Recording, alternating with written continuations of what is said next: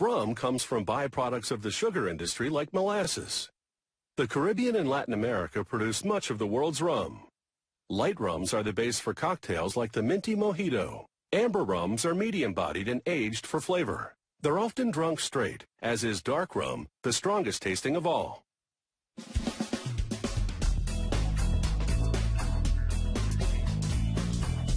This fine amber rum is the product of a long and complex process that begins with the harvest of mature sugarcane plants. The cut cane goes to a sugar mill where they wash it, then crush it to extract its sweet juice. They boil it down. This produces a kind of molasses that then goes on to a centrifuge machine that draws out excess moisture. Rum making really begins here, in these distillation towers. This is where ferment made from molasses distills into raw rum. To make ferment, molasses mixed with water and yeast heats in open tanks for about 30 hours. This converts sugar into alcohol. Here's a sample straight from one of these tanks. Notice that foamy top layer? That's fermentation in action. Before distilling the contents of the tank, technicians first test a sample. In this glass still, steam heats the ferment and releases alcohol vapors that condense at the top of the column. As they travel down the still spiral, the vapors cool and condense even more. The liquid that collects in the beaker is 80% alcohol. It's the same process inside the distillation towers, on a much larger scale.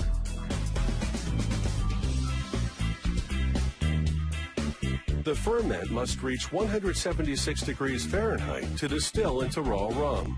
Then it's stored in these 13,000-gallon containers until they test it for quality.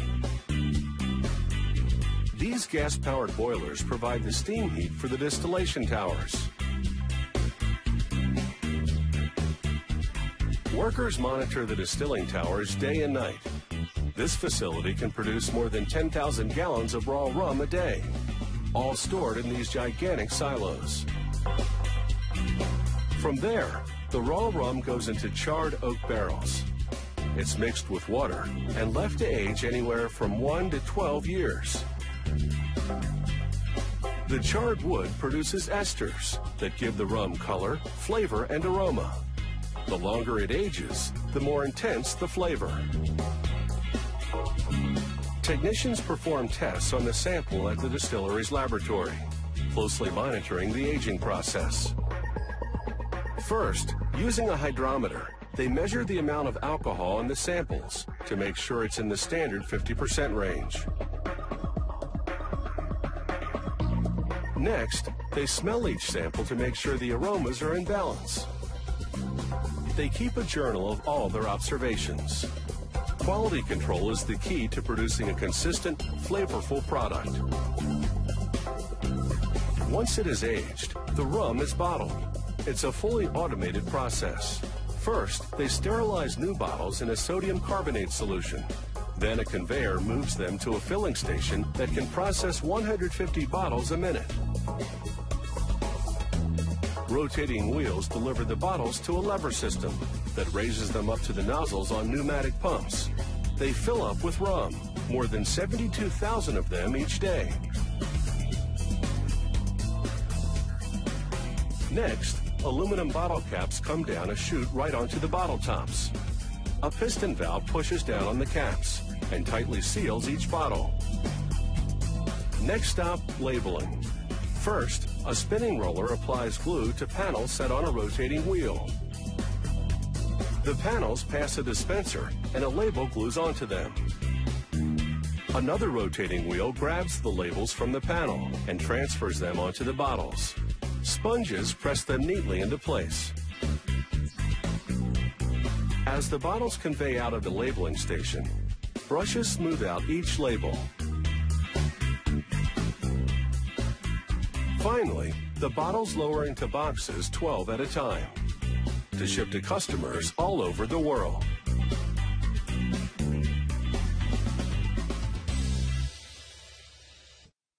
Tiffany lamps were invented and produced by designer Louis Comfort Tiffany, starting in the late 19th century. They were renowned for their elaborate stained glass shades, crafted entirely by hand. The term Tiffany has come to be used as a generic term for any lamp or hanging light fixture with a stained glass shade.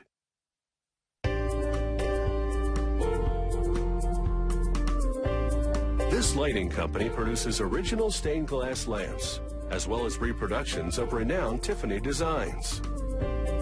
There's nothing machine-made here. Each and every creation is meticulously handcrafted. The lamp designer first draws a pencil sketch of the shade, then prepares a color rendition. He produces a pattern in the lamp's actual size and assigns a number to each pattern piece, then records by code number the specific glass they'll use for each piece.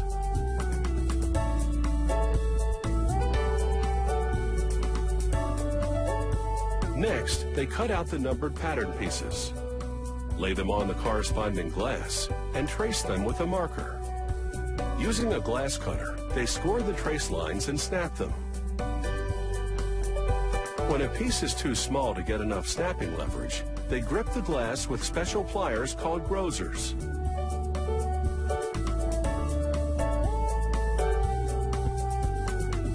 Next, they sand smooth the rough edges of the cut pieces, so they won't puncture the adhesive copper foil that goes on next. After wrapping each piece, they crimp the foil tightly, first with their fingers, then with a flat object.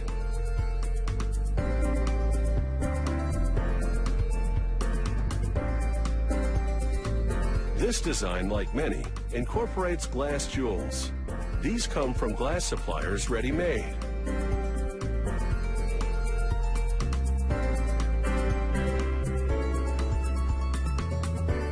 The next step is to coat the foil with flux, a chemical that enables solder to stick. Now, with a soldering iron, they melt tin and lead solder onto the copper foil.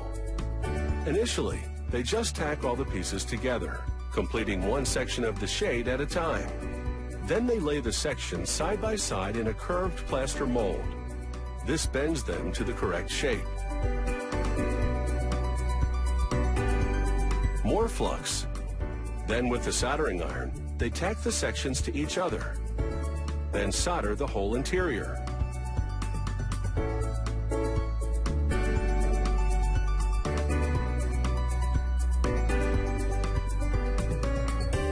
Once that's done, they remove the shade from the mold and solder the whole exterior.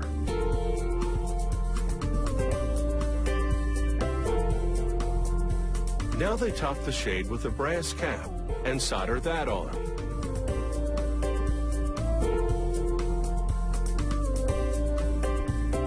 This lampshade design features dragonflies with brass filigree wings. After soldering the wings in place, it's time for what's called the final beading. A final soldering over the existing solder lines to make them even and rounded. Now they wash the shade in an antiquing solution, which dulls the shine of both the solder and the brass cap, giving the lampshade an aged look.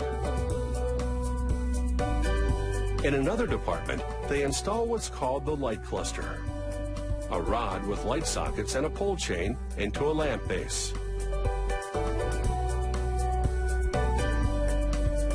They fish the power cord up the base and out the top. Then connect the cord to the wires coming from the sockets.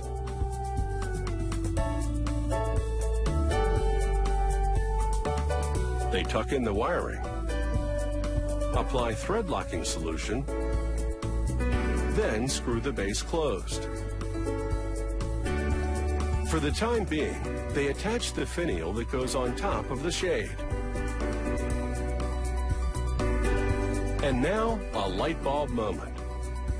If everything works perfectly, the tags go on and the base gets its shade. The bases of the original Tiffany's were made of bronze. These, both for tabletop lamps and hanging fixtures, are cast from zinc, the same look at a fraction of the price.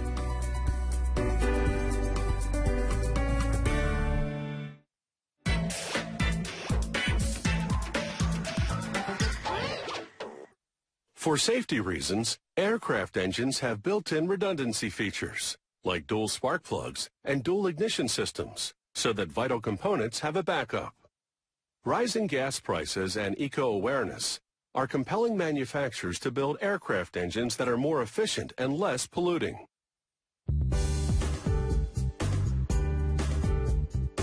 Aircraft engines are remarkable pieces of engineering. To build a four-cylinder engine, a worker wraps abrasive tape around what's called a bearing journal on a crankshaft.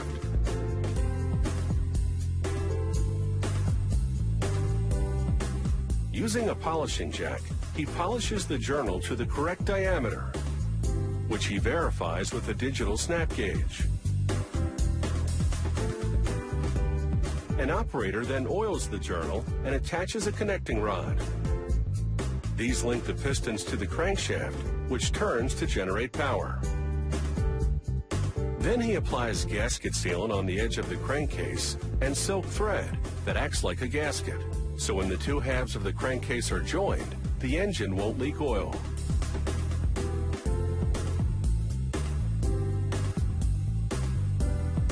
He places a camshaft into one side of the crankcase and measures the clearance to make sure it's a tight fit. Then he oils it to ensure there is no friction. They place the crankshaft and rod assembly into the crankcase, then join the two halves together.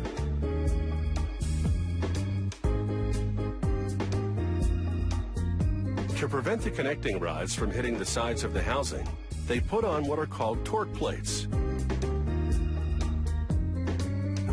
He adds a little sealant to hold a gasket in place, then attaches an accessory housing, which holds all the gears and hoses that are mounted on the back of the engine.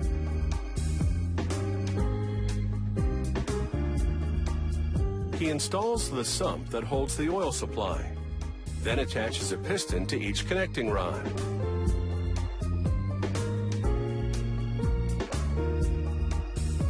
Now he mounts a cylinder onto a piston and connects the parts to the engine. He'll mount and secure all four cylinders this way. He inserts hydraulic tappets and then shroud tubes. He attaches them to the cylinder using a retainer. He inserts a push rod into each tube and fits a rocker arm onto each rod, completing the cylinder and valve action assembly.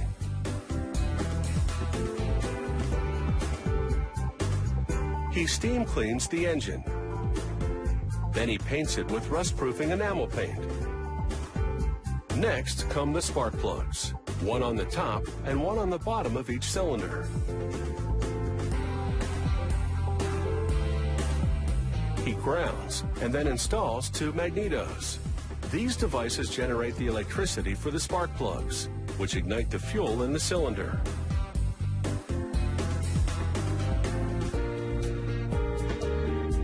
He attaches the spark plug wires from the magneto to the spark plugs, then verifies the engine timing. Next come the heat shields, the intake pipes, all the spark plug connections and drain tubes, and finally a fuel injector. An operator then attaches a testing propeller to the engine to keep it cool during testing. He runs the engine using controls like a pilot would use and certifies everything from engine speed and temperature to fuel pressure and airflow. Hours later, he checks the oil filter for signs of foreign material or contamination, and this engine passes the test. A worker then puts preservative oil into the cylinders. This special oil safeguards the engine en route to the customer, whether they be general aviation manufacturers or individual owners. Once installed in the airplane, and after the standard pre-flight checks are done, the four-cylinder engine allows the pilot to take to the clear blue skies in total confidence.